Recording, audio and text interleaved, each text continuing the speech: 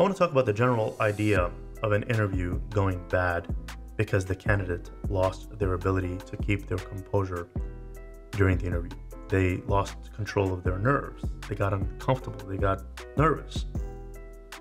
This can happen to anyone.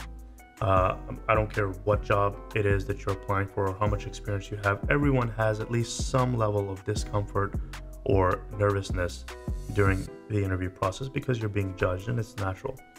And a good interviewer's job is to sift through some of that nervousness and get down to the bottom of whether this person can deliver on the job or not. Right? That's all they need to be focusing on.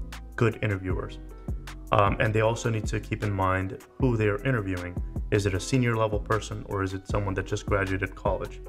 And depending on where you are in your career, this job could mean everything, and you might be technically very sound, but you might not do well in behavior questions. It all depends on the personality, but everything could be prepared for.